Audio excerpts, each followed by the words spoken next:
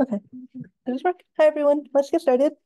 Yeah, so you should have seen my announcement, but just to recap it, next week I'm going to be traveling on Tuesday, but I'll be back for Thursday's lecture.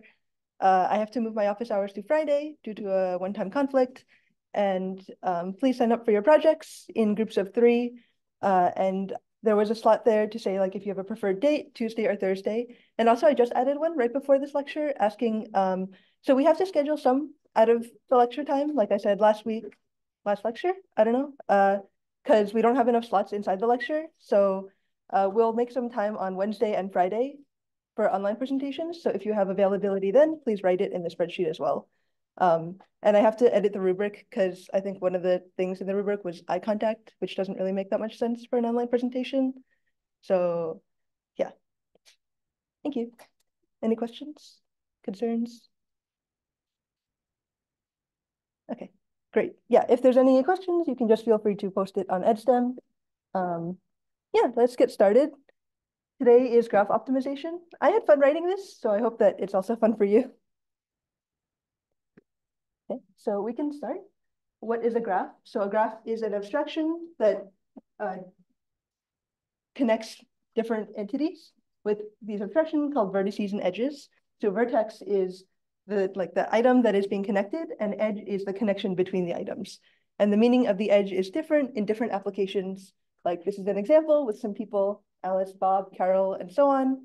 And their connections, like if this was a social network, this could be like a friendship relationship or family relationship or anything like that. So that is what vertices. So edges just connect the vertices, and a graph abstraction it's pretty powerful. You can capture a lot of things using this simple method. Edges can be directed, which means that the relationship can be one way or both ways. In the previous example, it was undirected. And with directed, we just denote that with arrows on the end of the edge. And here, this is directed in both directions. Edges can also be weighted, which means that a weight is, in some sense, like some notion of strength or distance, depending on the application. So if your graph was the distance between cities, the weight would be like the total distance in miles or some unit of distance. If it was flight costs, so the edge is how much it would cost you to fly between the 2 nodes in the graph, or 2 vertices, which are also called nodes. So here, like this would be an example of $75 to fly this way. And this is a directed graph, that one is undirected.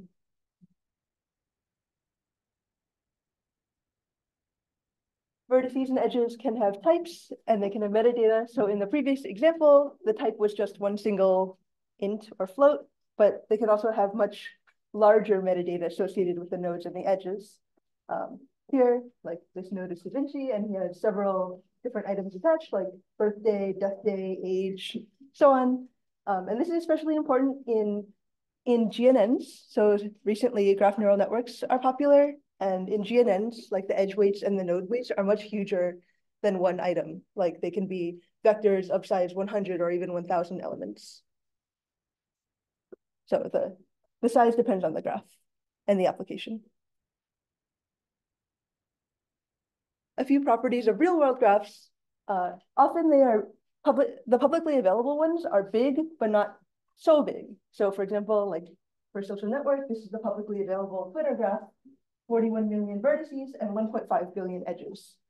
So that's on the order of gigabytes. This Yahoo graph is also on the order of tens of gigabytes. And this is the web graph, the biggest publicly available graph today. That is on the order of 500 or so gigabytes. So, and for these, the weights are just like one value. So you can see that they're pretty big, like they're on the order of gigabytes. And this is coming up on like a terabyte almost, but it's not gigantic. And probably companies have bigger graphs like Facebook and stuff like that, but those are not publicly available. So these are the ones that we have to work with from an academic standpoint. Graphs, like last time we talked about sparse matrix vector, graphs are also sparse, just like matrices, which means that the number of edges present in the graph is much less than n squared, which is the total number of edges you could possibly have. Graph degrees can be highly skewed. So this is different from matrices that we saw. Like we saw a lot of formats that were like diagonal or blocked.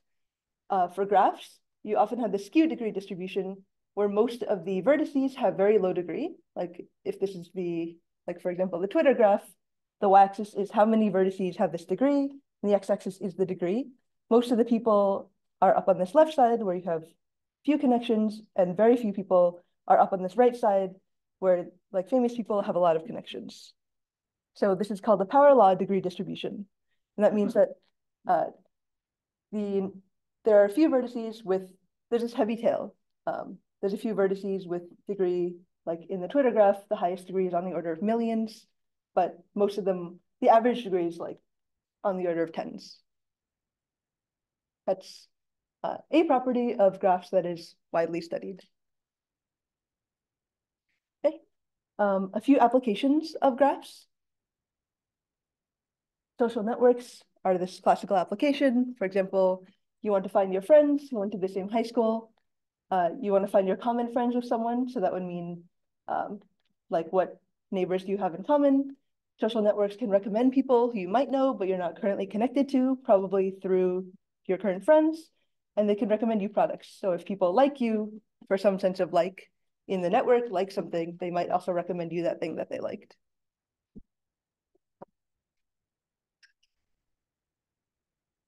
Another example is finding clusters. So clustering algorithms try to find these groups of vertices in the graph that are well connected internally. So they partition the set of vertices into groups such that the groups are well connected within the group, but they're poorly connected outside of the group. And this is used in trying to find communities in the graph, like people with similar interests, detecting fraudulent websites, document clustering, so finding similar documents, using some similarity measure based on the edges, unsupervised learning, so like a classic algorithm for supervised learning, like the most famous one is k-means. That's basically clustering. Oh, does that make sense? Are there questions? We talked about representations a lot last week or a couple days ago, so I'm just going to do a very brief recap. When I come back, we'll do a full lecture on graph representation.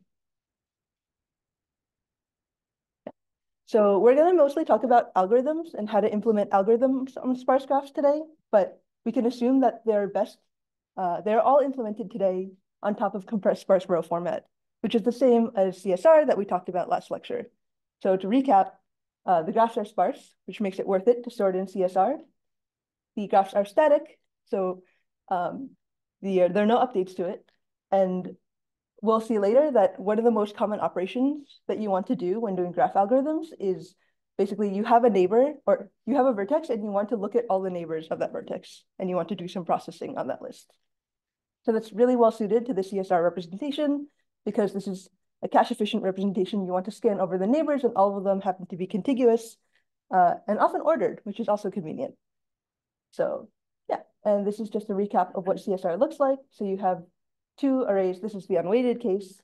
You have offsets and edges. I think this is called pointer and in the matrix case, but it's the same thing. The meaning of offsets is where does this vertex, this neighbor list, start in the edges array? So, and the vertex IDs are implicit. So vertex 0 has neighbors 2, 7, 9, and 16. So it has degree 4. Vertex 1 has only 0 as the neighbor.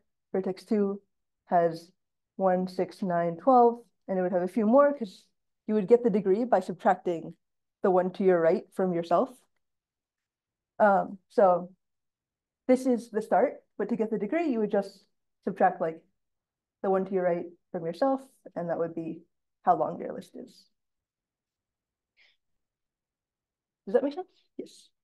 Is there a way, I mean, probably not necessary, most applications would represent like a completely disconnected vertex in this? Yeah, it would just be like, if one was disconnected, for example, then you would just write 4 and 4. 4, okay. And well, so like querying 2, you have to check the one previously before you like if 2 also had 4, you have to check previously, you have to like check 1 to make sure it's like, or no, then there would just be like one would have no neighbors. But you have to check where the upper bound is, so to speak, right? You have to check regardless. You have like if you want to iterate over the neighbors of 2, for example, you have to look at 2 and 3. So you have, is that the issue? Like that you have to look at 2? No, that makes sense. You have to do that regardless, so that makes sense. Yeah. You don't have to look left. You only have to look right.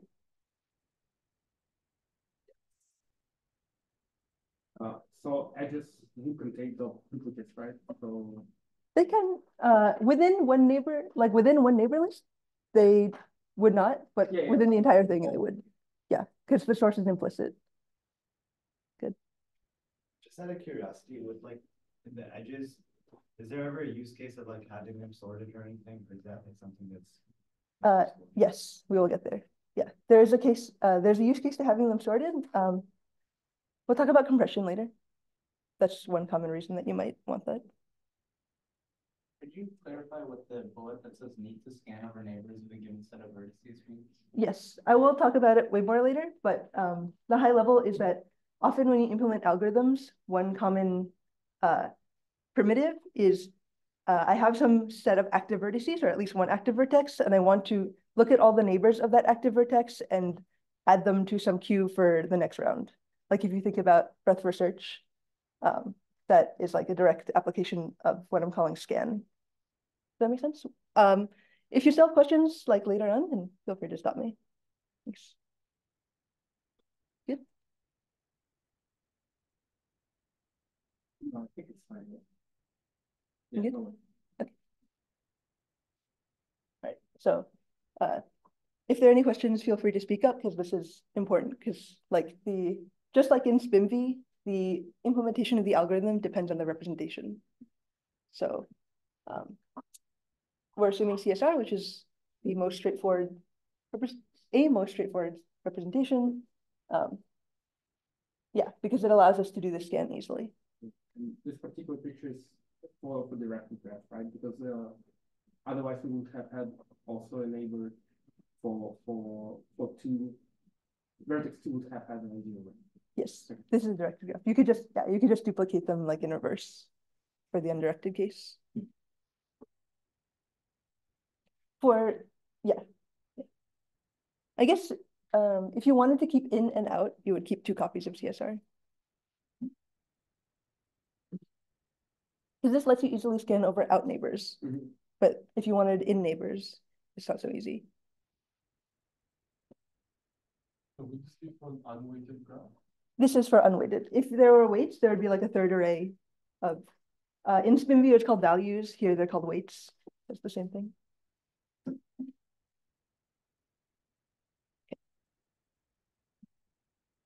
right. So we are going to implement a graph algorithm using CSR. Okay, so to recap, breadth first search, this classical graph algorithm, you start with a source vertex S, and you want to visit all the vertices in the graph that are connected to S in order of their distance from S, which is your source. And so there are 2 possible ways that you can do outputs. One is you just output the vertices or several ways, more than 2 actually, that you can output. One is the vertices in the order in which you visit them. This is like, it's called like BFS order. And another one is you can output this array of distances where each entry is the distance from that vertex to the source vertex. So that's like how many hops each vertex was from source. So in this graph, if D was your source, B, C, and E, B, C, E are all 1 hop from D. A is 2 hops from D, either this way or this way. So that's why A is 2 over there.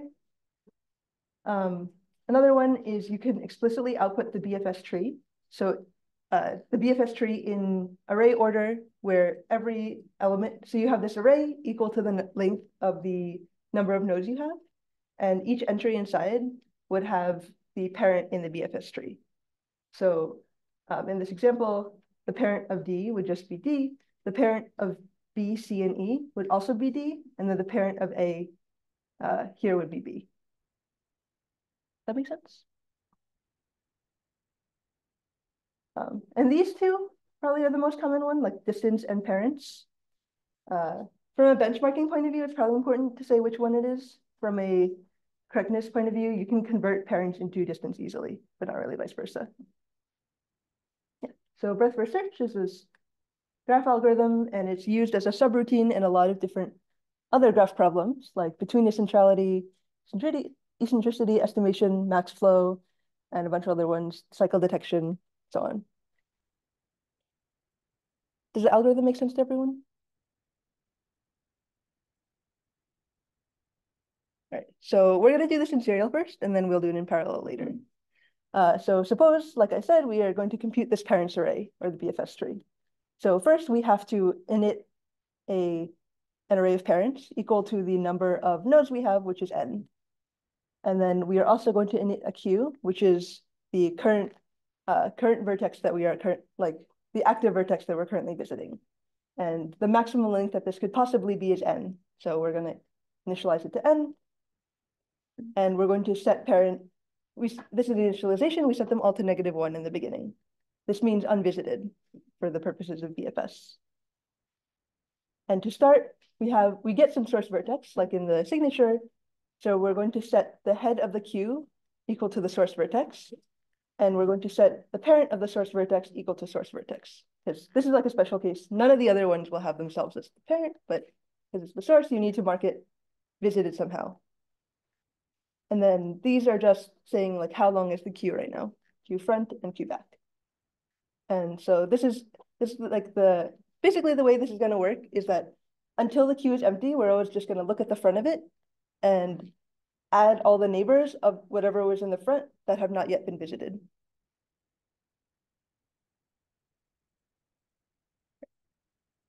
So assuming that our graph is in CSR, we have offsets at edges because this is the unweighted case. And we have n vertices and m edges.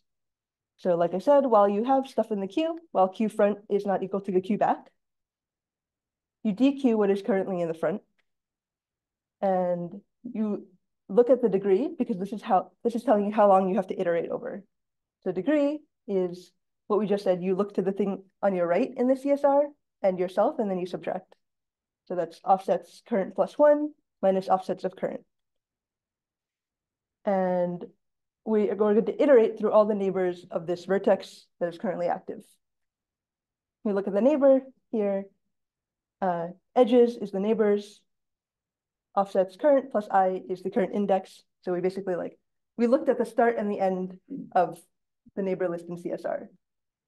And if that neighbor has not yet been visited, so if the parent is -1, then we are going to add it into the queue. Yeah, so you probably have seen this algorithm before. The only different part is that this specific code to iterate through the CSR, this specific code assumes that you have a CSR representation. If you could, probably a better way to code this is you implement some layer of abstraction where you implement like an iterator, basically. But because you know something about the actual memory representation, you can do this direct array access. So degree is the number of outgoing edges. Yes, in this case, this is directed. So we're doing like BFS tree based on the outgoing edges.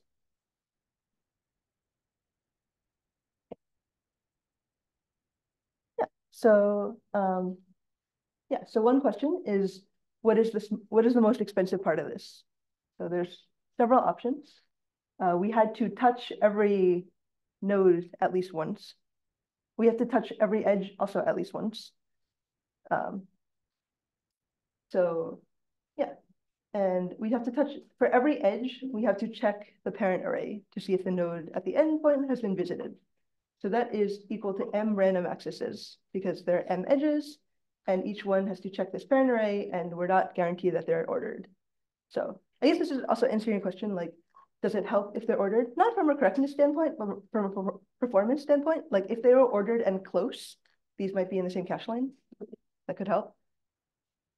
Yeah, and this is the most expensive part because random access costs more than sequential access. So you have to touch m edges in the CSR representation, but those are sequential, like you're iterating through the neighbor list. So I claim that accessing the parent array is more expensive than accessing the CSR. Obviously, it depends like exactly what the access pattern is. Like you might have a nice input, but on average, this is like the worst case thing that you can claim.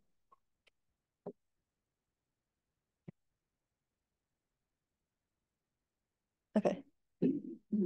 So if we want to analyze the number of cache misses that this program takes, and assuming that we have nothing in the cache to begin with, and our cache size is less than the parent's array size, we have 64-byte cache lengths and 4-byte ints. So there's several parts. The first part is initializing this, but this parent array is contiguous.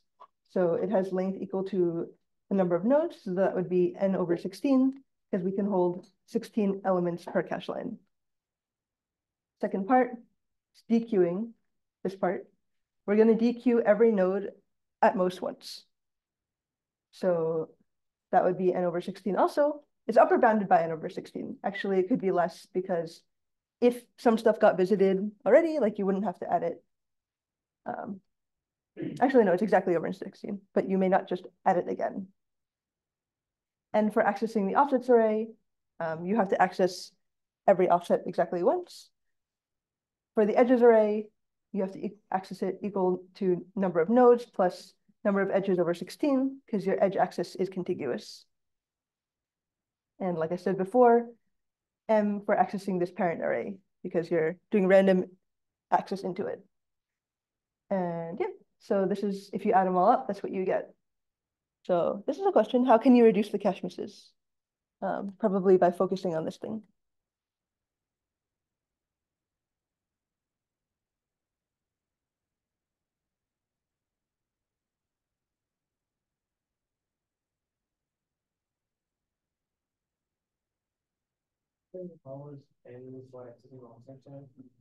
This thing? Because for every node will enter the queue at most once. And every time it enters the queue, you have to look at the degree. You have to look at how long you have to iterate over its neighbor list, and you have to look at its start in the neighbor list. Or you have to look at its start in the edges array, and you have to look at how many iterations you have to go in the edge array.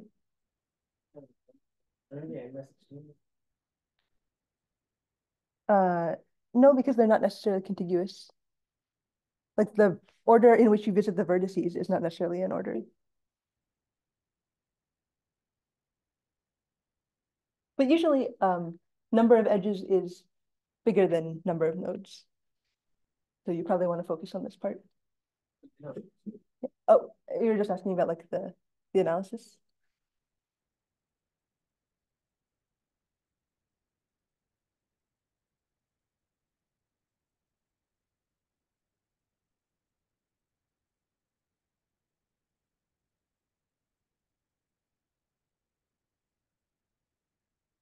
Maybe I can give a hint. So we want to focus on accessing the parent array. So right now, each parent takes 32 bits. Can we reduce the number of bits somehow?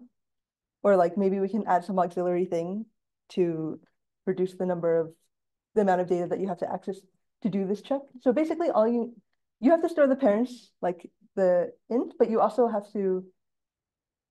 checking here. You don't care exactly what the int is in this check. You only care that it's not -1. If that makes sense.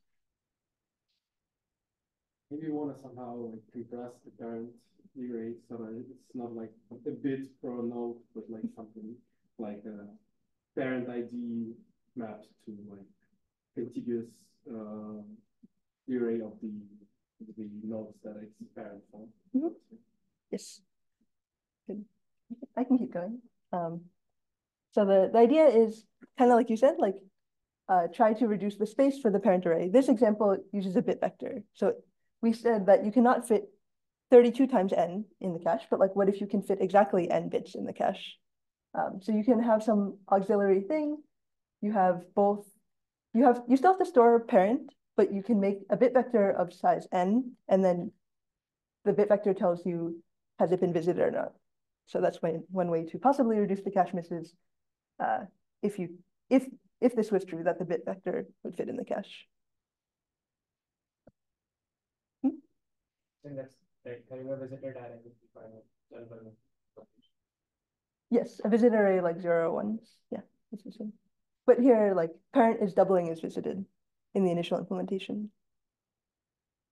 But we don't use the value, like we never used the value that was in parent. Yeah, with but you Rutgers. still have to return it. Yeah, but so you still have to look at it if you go into this part, like parent neighbor is current. But if you don't, if it has already been visited, you don't ever have to look at its parent again.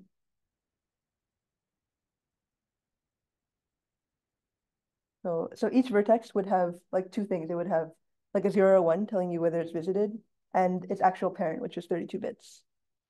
And then the first time it's visited, you set the parent 32 bits, but then like the subsequent times you can just check the bit array. But in this case, we are grouping some of the nodes together into maybe one bit vector. So wouldn't this cause this kind of this update from another publisher that invalidates the cache? Right now we have one thread, so not yet. Yes, it may cause some like file sharing issues if you were to do it in parallel, but right now we have one thread. Good question. Can you quickly go over why it's n caches? Why is it n? Yeah. Because if you can, it takes you n cache misses to bring in the entire bit vector. And then subsequent accesses to the bit vector are in cache, so they don't count in the analysis. Does that answer your question?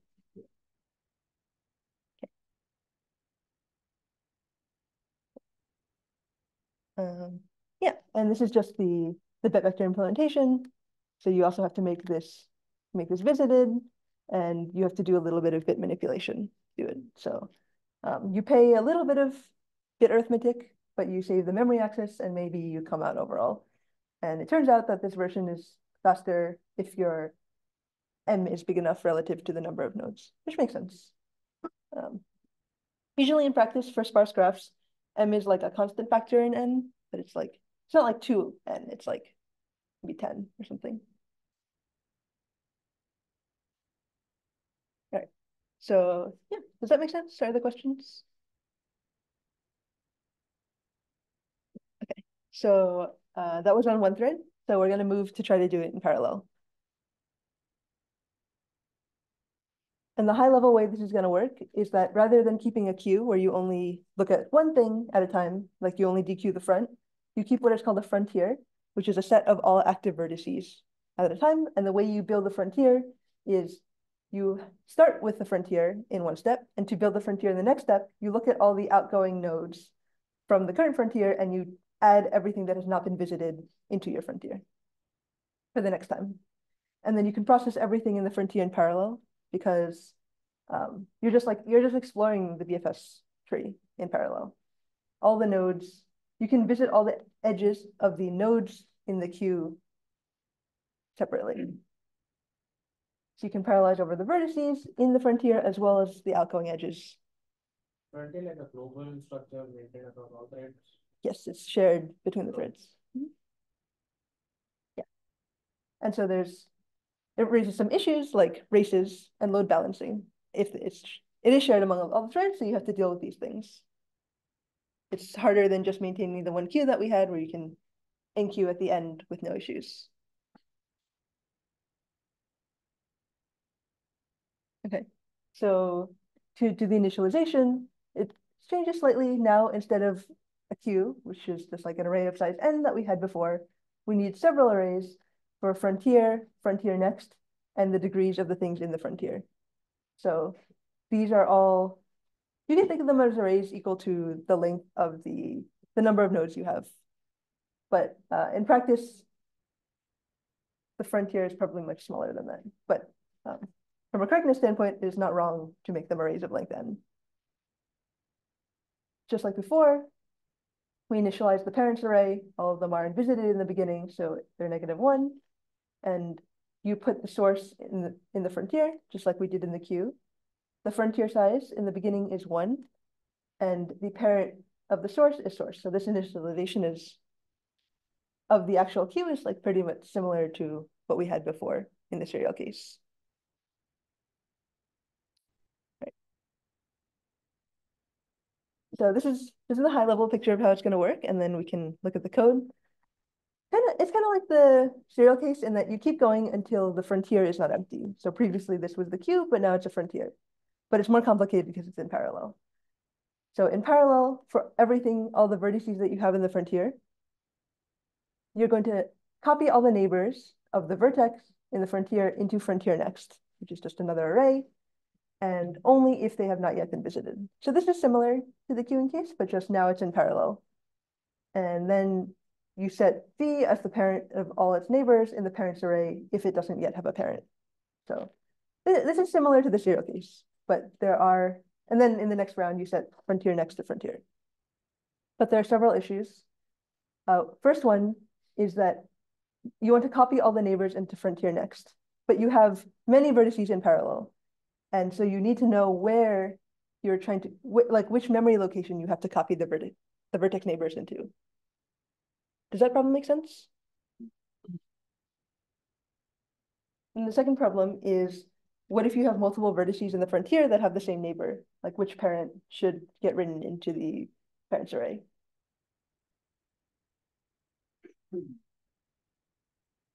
So to solve the first issue, I think that everything is prefix sum, but we're going to use prefix sum. So the first problem, like I said, is how do you know where we're going to copy the neighbors into for every vertex in the frontier? And you can find the degree using just the CSR representation, like you use offsets array. And so this is like, I think we did something like this before, maybe in the lecture, but the way it works is that you, in parallel over everything in the frontier, you populate this degrees array, and every entry in the degrees array has like the degree of that vertex corresponding to that index in the frontier. Isn't the like CSR like offset array already the prefix sum? Yes, but you cannot use directly the offsets array because you're not copying everything, like prefix sum over the offsets array is prefix sum over the entire graph. And basically what you're doing is like populating a subgraph. Does that make sense? So yeah, so that's why you need the degree. And yeah, so like I said, basically you're building a subgraph for your next frontier. And so you store the degrees, you do exclusive scan, and this is exactly the locations that you need to write the neighbors of the vertex for each slot into. That's where you start. And then that's going to pack them all to the front. You could, like, if you had the max degree, you could make your frontier equal to like max degree times max size of frontier, but that would be huge. So it's probably better to do this because this is bounded above by n. Can you please repeat one more time what exactly the second array after exclusive scan mean? Yeah, you're trying to find, you have a set of vertices and you're trying to write all their neighbors in one contiguous array, like all next to each other. So using the degree of each vertex, you do an exclusive scan on it, and then this is telling you where in the what starting point in the destination array you start writing that vertex's neighbors into. Okay. Got it? Okay. But this will not work in the neighbors itself. Sorry? If there are like some shared neighbors. Yes, this is not removing the duplicates. This is just there may be duplicates after this. This is just storing them in a packed way. Good. Yeah, so it doesn't solve all the issues, but it solves the first one. Okay. So yeah, this is the actual code to run the algorithm. While we have something in the frontier, we set up the degrees like we just did. This is the parallel for to pack them in. So you set up the degrees, and this is just, you iterate over the vertices in the frontier in parallel, and you start writing their neighbors into the frontier next.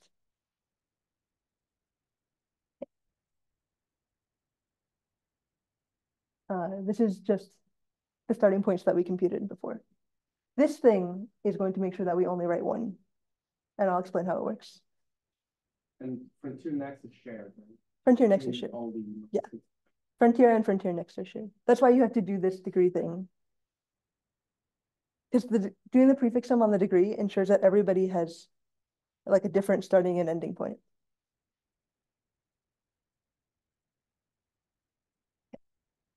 So we're going to use this degree thing that we computed prefix sum on. And we use index or degrees to start writing into frontier next. So you can see like frontier next is index plus j, where j is 0 up to degree.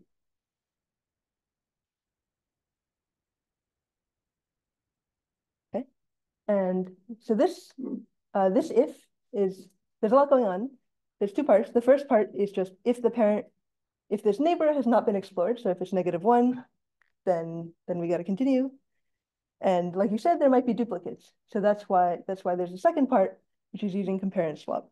And I will explain what compare and swap is. Yeah.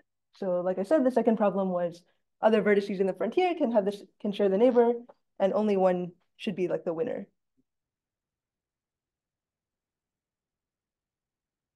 And if it has been explored, or if you're not the winner, don't add it. Only one parent should add the thing into the frontier next. Okay, and then the last part, like you might have some -1s, because some don't win or some have already been explored. How would you want to filter out all the -1s? How would you do it using prefix sum?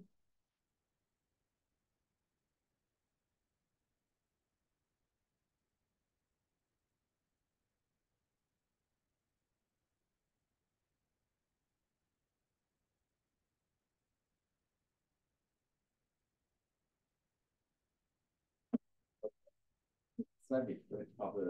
Like, okay, so you if you add one, then you prefix sum that, and then you remove the duplicates. I didn't actually know how that would happen, but that happens. And then you subtract one.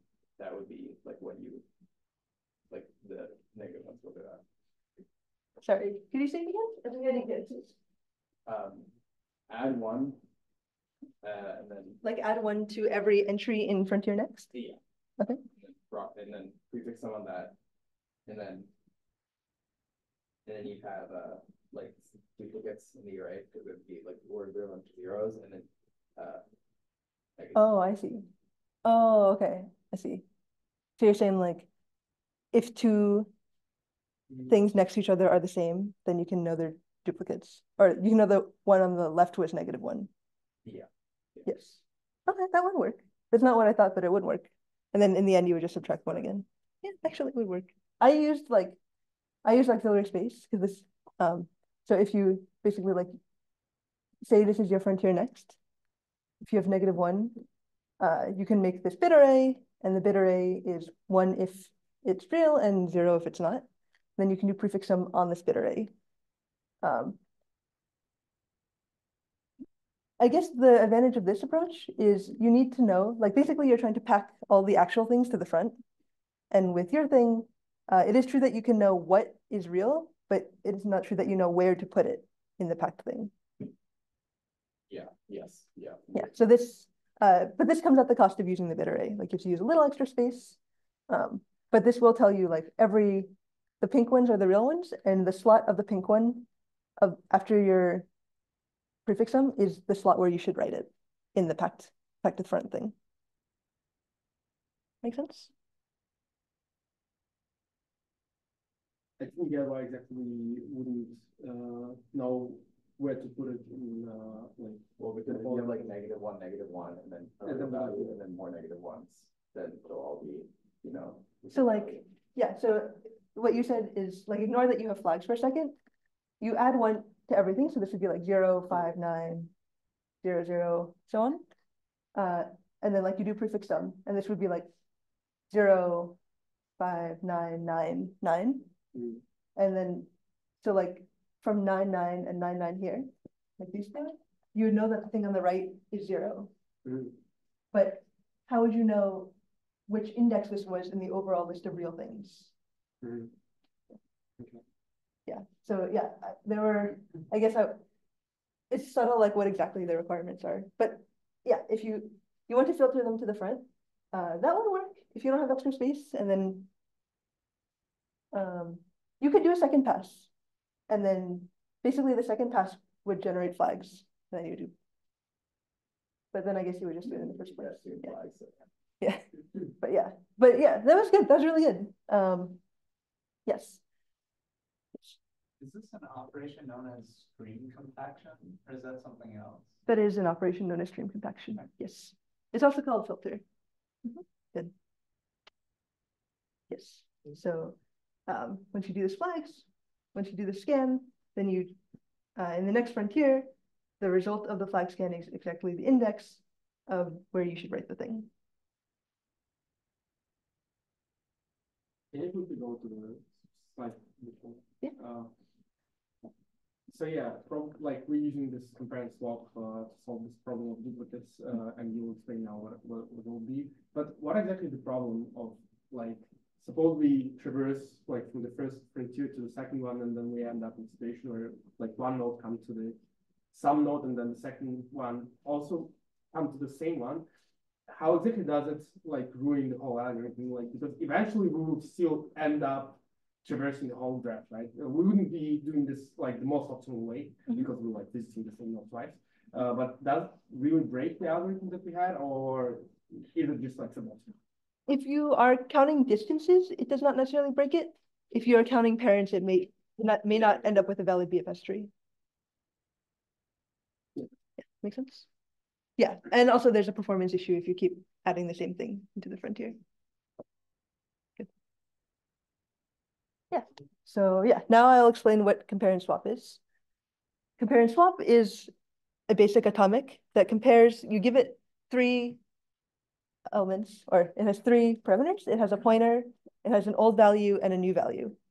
And the meaning of compare and swap is you compare what is in the pointer to old value, and if it is equal to old value, you replace old value with new value at that address. Yeah, and it does that whole thing atomically. So like I said, if the pointer is not equal to old, just do nothing. Otherwise, you replace old with new. And then you return. And you can use this to implement mutexes. So if your mutex is just like 0 or 1, set or unset, you would use cas on 0 and 1 in your mutex. You can also use it for more complicated stuff. You can use it for lock-free and wait-free algorithms. So it's a built-in function. Yeah, it's a built-in function. It's just in like C.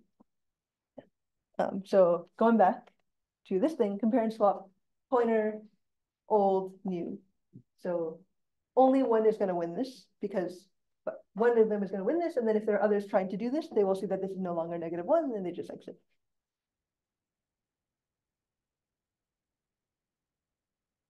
Okay. Okay, so span analysis. So we talked about working span before. The span is the longest path through the parallel computation. You can do this analysis. So the span in parallel is how many iterations through the frontier you have to do, and how long is the span of each frontier computation. So that is the number of iterations of the like how many frontier rounds are you going to do? That's bounded above by the diameter, which is the longest path in your graph. Each iteration takes log m span. This is really generous upper bound because this is saying like at most you will have m things in your frontier in parallel. So you do or m outgoing edges. You take log m span in the Silk model to go through those, prefix sum, so on. Span is d times log m.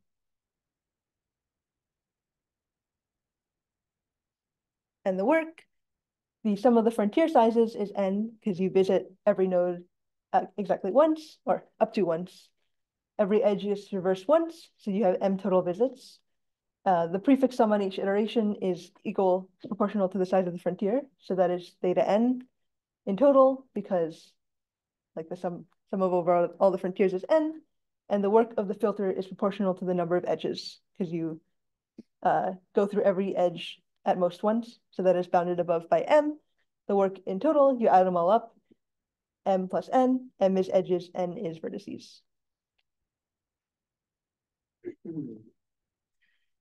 Yes, let me go back. Yeah, I think like in the very beginning, you had a slide where you showed what the frontier is, and then the next layers contained all of the vertices.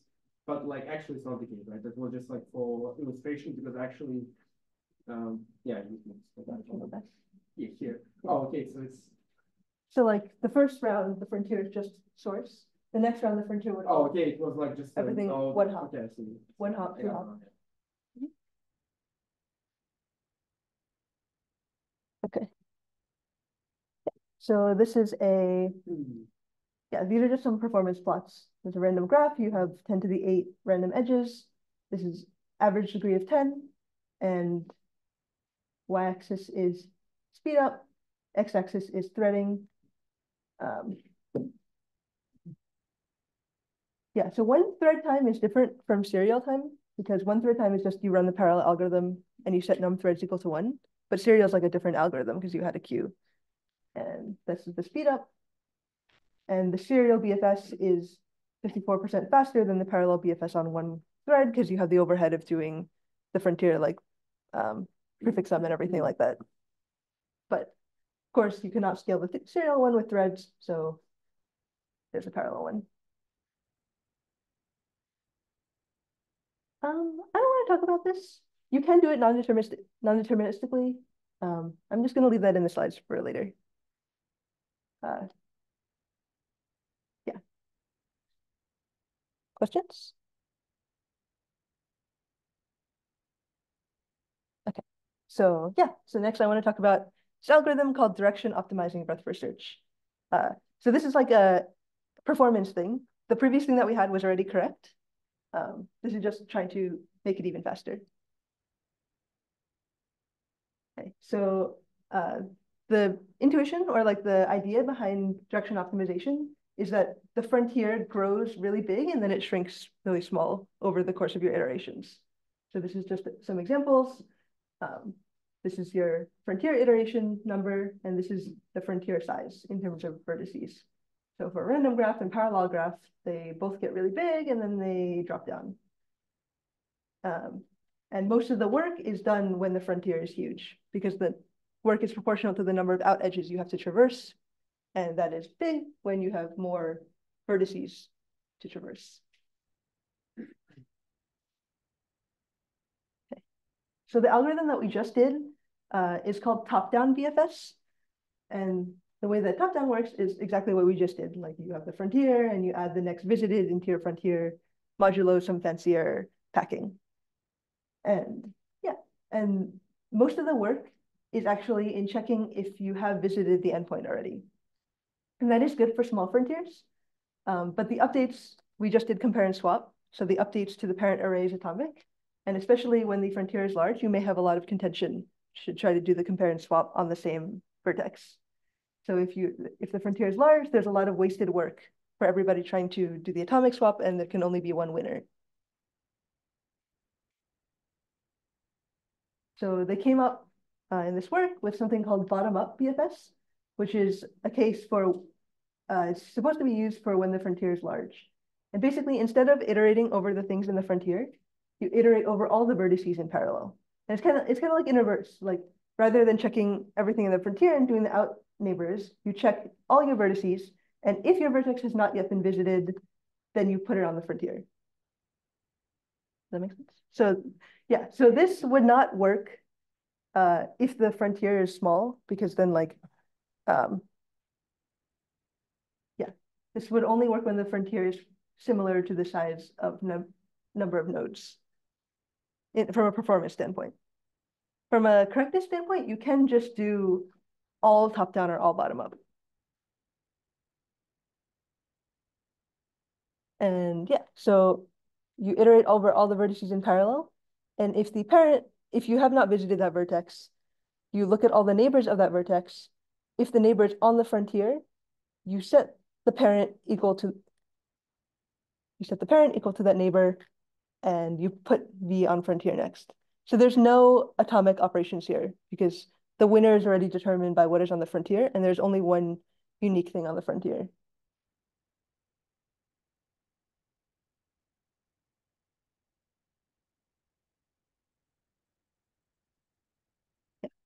And yeah, so this is the performance.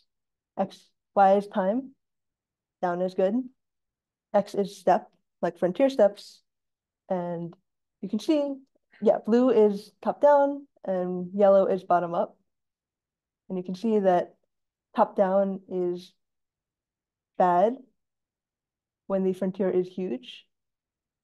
Top down is better when the frontier is small. This is top down there. Yeah, and so this work is trying to answer this question: which variant should you use? And it's not always clear. It depends on the frontier size. So this is called direction optimizing BFS. And the high level idea is that you still do these frontier rounds, but you choose which way you go depending on how big the frontier is. And usually in practice, this threshold of the frontier size n over 20, where n is the number of nodes, is pretty good. So every round you check your size. If you're small, you do the regular thing, top down. If it's big, you do bottom up.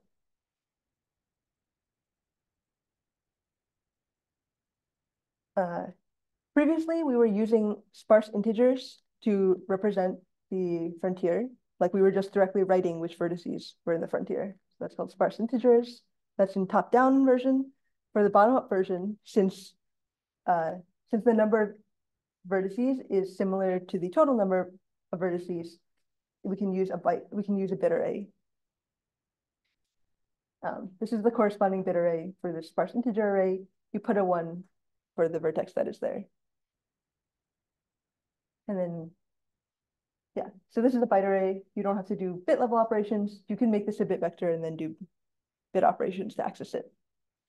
And one complicated thing in the underlying algorithm is that you basically keep both these variants around. And depending on if you're doing top down or bottom up, you convert between them. Yeah. But we cannot switch between the methods on the way, right? I mean, if we pick the top down or bottom up, then we gotta stick to it to the end, right? No, you can, so in each frontier round, you pick top down or bottom up based on the size. And if you switch from what you were before, you have to convert the representation. Oh, okay. So basically in each round we can choose the most option. Yeah, exactly. So yeah, that's exactly what they're doing. And then they do this performance testing. Y-axis is time, x-axis is, these are just two types of graph, random graph and parallel graph. And direction optimizing one is green, and it's lower than both bottom up and top down. And you can see that the benefits are dependent on the kind of graph. Like the benefits are lower for parallel graph compared to random graph. And it doesn't help you if the frontier is always small, because then you would just always be doing top down. What are parallel graphs? Parallel graphs are like skewed graphs, like average degree is low. It's like the thing in the beginning where it's like the degree distribution is like that. Some few vertices have high degree and most have low degree.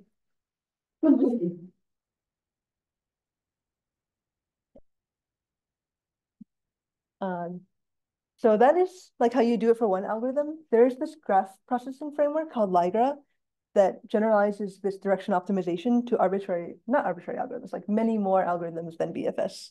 This idea of like switching the frontier size based on switching the approach of how you populate the frontier based on the frontier size. And it does this generalization.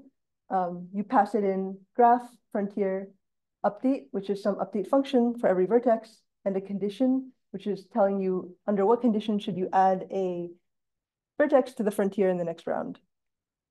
And there's this switch that's like if your size of the frontier plus out degrees is greater than some threshold, you're in dense mode, otherwise you're in sparse mode, where dense and sparse correspond to top, bottom, and top.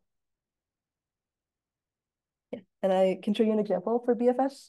Like their code is there, but so you would for BFS, the update function is if your parents, update takes in source and dest.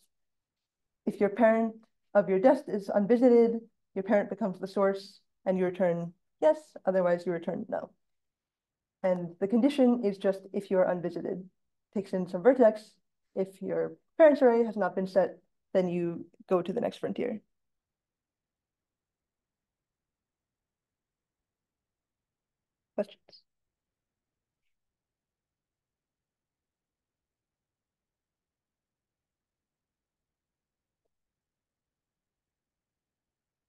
This is again for like BFS, but what if it's a weighted graph? If it's a weighted graph, then you can just you can look up. I guess you would have a second array based on the index, and then you can look up both the vertex and the weight by the index. Compare and swap wouldn't work. You would need to keep two arrays, one for index and one for edge, because you would do compare and swap on the edge.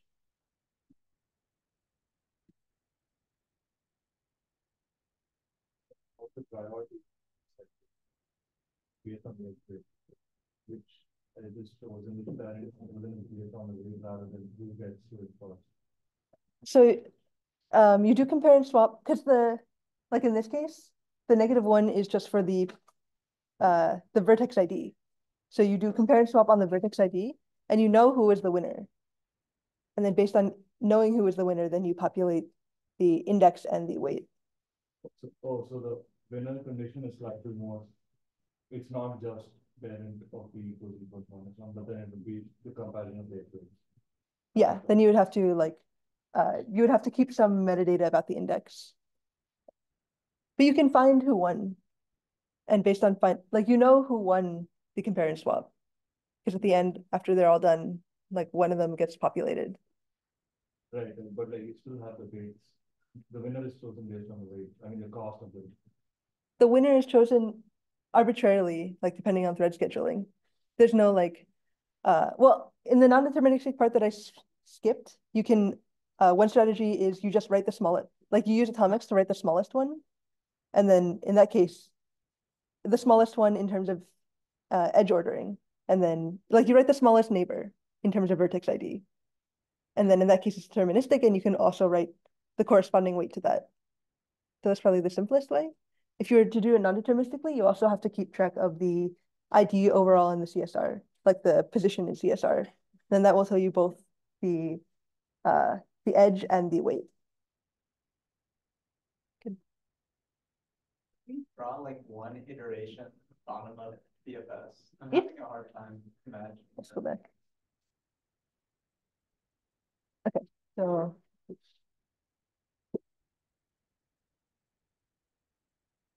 okay, so let's say you have like you have a bunch of vertices, and then parents, I don't know, parents, negative, I'm just making them up. I don't know. Okay. So these, I guess it's a bad example because -1 is not proportional. Doesn't matter, it's an example, -1, 10, okay. So these have parents as -1. And so looking at that, this is V. So if the parent of V is -1, then you look at all the outgoing neighbors of V. So you look at like, so this means that these have not been visited yet. These have already been visited, so we're not gonna consider them. So you look at everything like here. Maybe it doesn't satisfy the like the denseness property, but it's okay. And so you look at all these neighbors. Okay, that makes Yeah. sense. And if any of these are on the frontier, then you know that this was the parent, or you know that this is a parent. And so you can just put, yeah, if neighbor's on the frontier, you can put V on frontier next. Yes. Yes, okay. The trade-off is that basically you have to iterate on every single particle, but it only works well because you're assuming the frontier is large. It only works if you assume that the frontier is, yeah, the amount of useful work is similar to the total amount of work you're doing. And the win is that you save the contention. Thank you.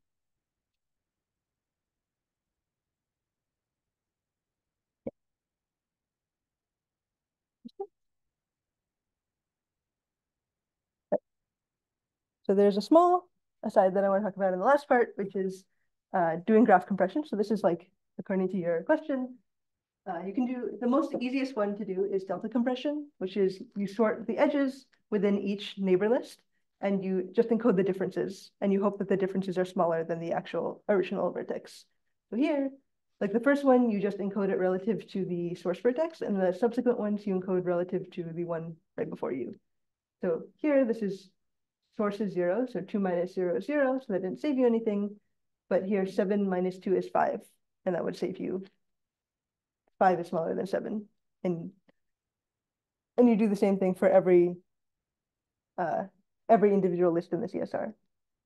And ideally, you want to use fewer than 32 or 64 bits, depending on your graph size, to store each value.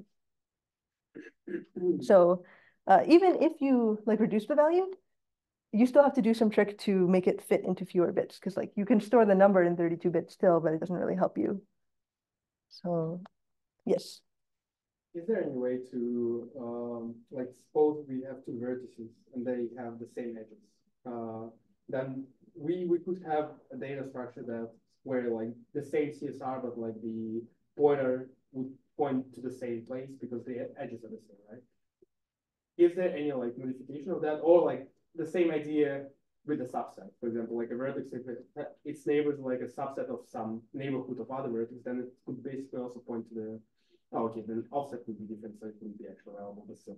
Or is it like the only way to compress the graph with the CSR? You can do, like you said, like if the vertices are, if the neighbor lists are exactly the same or even similar, you can like, then the meaning of offsets is different, but you can keep offsets as like a true pointer, and then you point to the location, and then maybe if they're exactly the same, then you don't need to change anything. If they're slightly different, you can keep deltas between the lists, either up here or down here somewhere.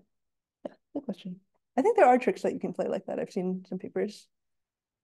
So, but this only works if like assuming that you have so many nodes that they're like bigger than 32 bits, like numbers in the first place. Like doing this. No, even if, so like when you just directly write the CSR, you have to define the type of everything in the CSR. Yeah. Like this is probably, the most naive way is like an array of int32, for example. And so no matter how big the edge is, it's going to take 32 bits. Oh, but because you've done this, now you can use a short. You could use a short. Well, I'm going to show you a slightly fancier thing, because even with a short, you would have to guarantee that it fits in 16 bits. And you may not necessarily be able to guarantee that.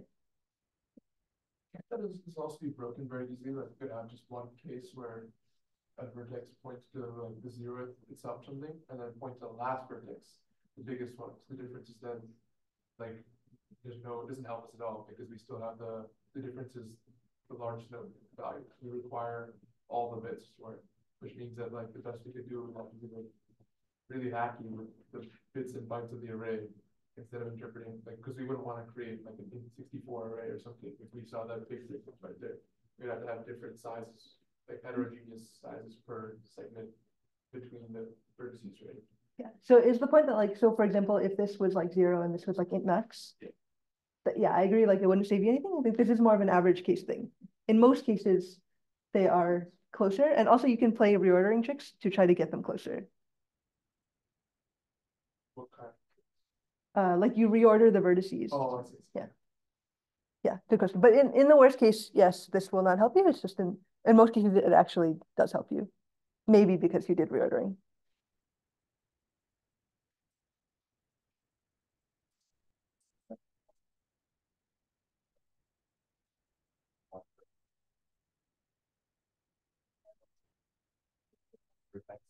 It's going to be a very large add index, and the start of the next vertex is going to be a very small index and edge. So what if we like sort the this vertex edges increasingly, and then sort the last vertex edges decreasingly? Yeah, you can. So one thing is like here, it's not delta compressed on the entire list. There's some special cases. There's two cases. One is if you're the start of the list, and one is if you're like in the middle somewhere. And if you're in the start, you compress relative to the vertex ID. So it may not be very large, so you don't have this huge discrepancy. Otherwise, you can also just directly compress the first one. Like you can just pretend that it's 0, because you know where the start is, and with likelihood it will be small, as you said. So like if you apply what I will show you in 1 minute, likely it will take a few bytes. So very I think what I will say is even less fancy than that. It's just like some very simple thing. I'll say it and then we can discuss. It's probably not the best case thing, but it is a simple thing. So does this make sense about the delta compression? Okay. So yeah, so we would this is just some very simple compression scheme called variable length codes. And the way it works is that you set up front some word size of k bits. And what you're going to do with k-bit chunks is the first bit tells you this is the k-bit chunk, and this is the value that you're trying to compress. And basically what you're going to do is separate your value into k-1 bit sections, and then you're going to fit those into k-bit chunks, and then the first bit is going to tell you whether there's more after that. So, okay, so this example, suppose that we're trying to encode this thing using 8-bit codes. But you can see that this is 1, 2, 3, 4, 5, 6, 7, 8, 9 bits. So it's not going to fit in an 8-bit word. And so, but we don't want to use 32 or 64 bits. And so how you separate that is you cut it up into 7-bit chunks. This 7 bits is the payload of the first word that you're going to use to encode the value. And then the first bit is set to 1 because there's still more bits coming. And then after that, then there's another word, and you put the remaining ones into the payload, and the continue bit is 0 because there's no more bits after that. And so this will take up to 8 more bits than you possibly needed, because like that, modulo the continue bit. But with 64-bit integers, the most that you can waste is 8 in terms of overhead. Yeah. So that is how you encode it. You encode it right to left, just in groups of 7, and you decode it left to right. So the first thing that you decode will be the low 7 bits. After that will be the next 7 bits, and so on and so on. So it's possible that we can have like multiple chunks of this, right? If like we have a really large value, then we have like multiple big masses, right? Mm-hmm. So why do we need actually this continue bit? Because like if we have multiple of those, we have already like the order, right? Because we need to traverse like a special order to get exactly the value. Mm-hmm. So, and while traversing, we will anyway like kind of link those, and we'll know whether we have something next or not, right? So because if you want to encode many, you're not just encoding one int. Like imagine encoding CSR using this scheme. You have many ints. How do you know when one starts and when ends? So this is like an example with one, you're just trying to store one thing, but you're applying this to everything that you delta encoded in the CSR individually. So how, like, and those are variable sizes in terms of minimum bits that they would need. So you need some way to tell like how big is each thing. How do you know when each value is done?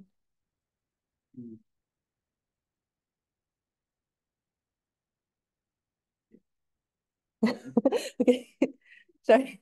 I can talk about it more later. Think about it. Yes. Just more like the offsets, CSR. We continue with it. This would be, you would apply this onto the edges. So previously, like we did this subtraction, you would apply this thing onto each one of these things. And previously, like under a naive implementation, like you would just make this entire thing a list of int 32 or 64 or whatever. But instead, if you apply that thing, each thing will take some amount of 8-bit words. And now the offsets already needs to change because the number of, like previously the offsets was equal to basically the prefix sum on the degree, but now it's no longer true because the things here may take more than 1 word. So you can, there's 2 ways around it. One is you can keep 2 arrays in offsets. One is degree, one is like byte index. maybe there's only one way. Oh, these two are our general data compression methods. Yeah, this is not specific to graphs. Like, sorry, this thing you can apply to any integer. Yeah. Though it may not work for negative integers in like 2's complement because it's like they're set by 1 in the top, so that would be 64 bits. So you may have to flip it and then encode that it's negative somewhere else.